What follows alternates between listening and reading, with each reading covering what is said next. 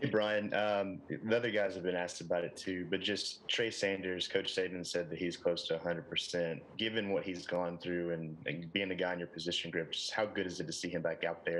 And what can a healthy Trey Sanders mean for this offense? Well, it feels great having Trey back out there, just knowing the situation that he had went through, and just we stood by his side throughout that whole process, and he kept his head down and he kept working, all the way up to this point, and it's a good feeling to have him back out there. He's happy, he's feeling a lot better, and the main goal for him is to try to get him as close to 100% as we can before the season start, and he is a great addition to our running back room, and we would love to see him have an opportunity to play. Cecil, go ahead.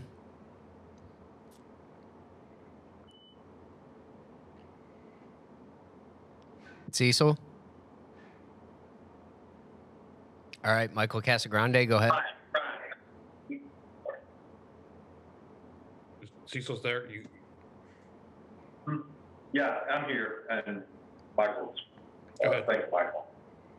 Brian, do you intend to hurdle any guys this year, or are you more of a run them over guy when you get loose in the back?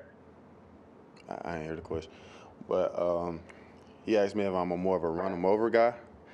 Well, more of a run them over guy than a hurdle guy like Najee. Well, I have my own style of how I run the ball. I like to break tackles and make people miss, and whatever way I can do that. Just being instinctive. That's how I'm gonna do that. More than likely it'll be probably lowering the shoulder or dropping my pass. I'm not really a big hurdle guy. That's not really part of my game plan, but I just do whatever I can to just make plays and break tackles and make people miss. All right, Casagrande, go ahead. Yeah, your thoughts on the soft shell helmets you guys have been wearing in practice the first few days? What's that been like? I feel like it's just for safety protocol. In my opinion, they're a little heavy, but they do everything they can around here to make sure everyone is staying safe. So I appreciate that addition to just adding those to our helmets just to keep players safe in practice. Tony, you're next. Yeah, Brian, what have you seen from Kamar Wheaton so far, and what advice would you give to him starting his career, behind so many talented backs in the backfield? What I've seen from Kamar, he's a very fast guy. He's paying a lot of attention in the meeting room. He's catching on and stuff fast. And my advice to Kamar would be to just focus on just learn the playbook so that he can play as fast as he can, and just continue to work and trust the process. So whenever his opportunity comes, he'll be ready for it. All right, Nick Kelly, you're next. Hey, Brian, I'm just curious, the time you spent in the room with Najee and Damian and guys like that, what did you learn from some of them? I really just learned, just the work process, just how we need to go about, working every single day, to get what we want, and just being beside those guys, just seeing them, work hard every day and create opportunities for themselves, just on NFL rosters as they are right now. I just use that as motivation for me, just sitting in the same room with those guys and just watching how they work every single day and how we come to work. So, that's the biggest thing for me is just the motivation from playing beside those guys. Ryan Hennessy, you're next. Yeah, Brian, you've been on this team for a few years now, and to see the evolution of Pete Golding on the other side of the ball, what have you seen throughout the years and how he's grown as a coach on the defensive side of the ball going up against you guys at practice? I mean, he's a very smart coach. He's beside Coach Saban every single day, so they work together. So he's making improvements as well, and he makes sure the defense is prepared and ready for whatever we come with on the offensive side of the ball, and it just makes practice a lot more competitive just with his knowledge to the game and how smart he is. All right, Tony Sakalis, go ahead. Yeah, Brian, Evan said that he lost about 15 pounds, says he feels a lot lighter on his feet. Is that something you can notice running behind a guy like that? Can you kind of notice that difference with him being lighter on his feet? Evans has always kind of been explosive off the line of scrimmage. I'm pretty sure it's a big difference from him as far as how he feels. but that's something I can also pay a lot more attention to as far as the runs that we run to his side of the ball and how explosive and how fast that he can move off the line of scrimmage, and that'll make a big difference for us.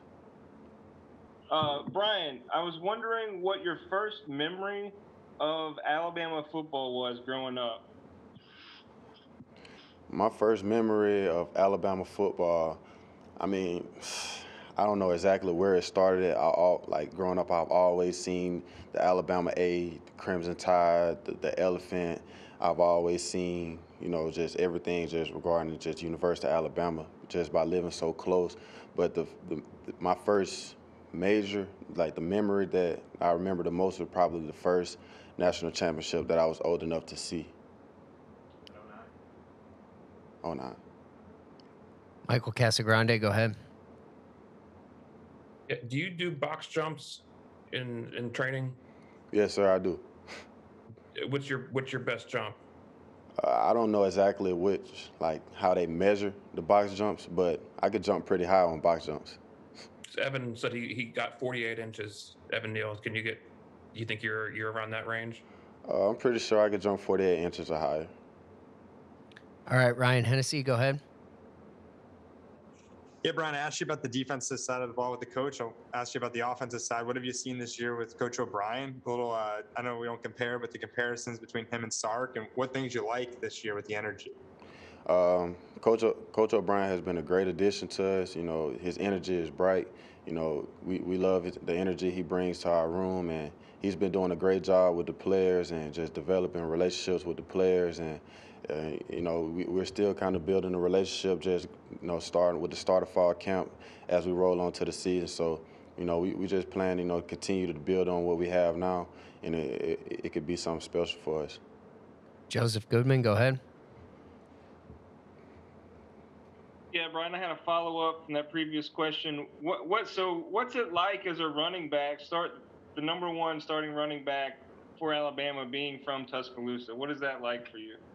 I mean, I've worked my whole life, for this opportunity. I've did everything I could up to this point to put myself in this position. The biggest thing for me to do now is just take advantage of my opportunity and continue to work hard every day, and hopefully, I can get everything I want out of this deal. AP Stedham, go ahead.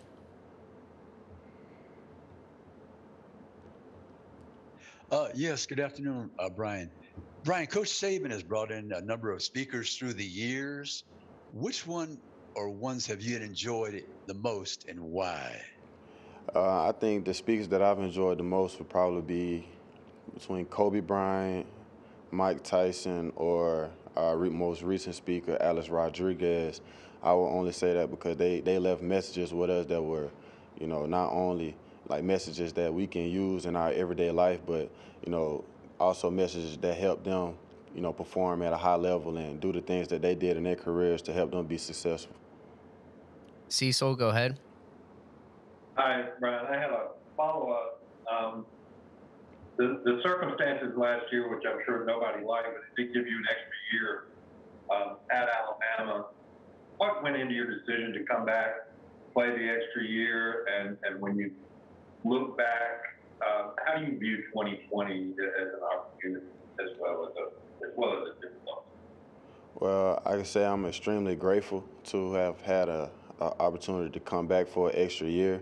I didn't think it would turn out the way it did, but I'm blessed for that opportunity. And also about last year's season, I can say that a lot of things that we didn't expect for it to turn out the way it did, but we handled it, the best way we could, so that we could be victorious. Talking a little trash on the field? Yeah, we get it. Trashing the state with litter? That's terrible. Keep it clean. Keep Alabama beautiful.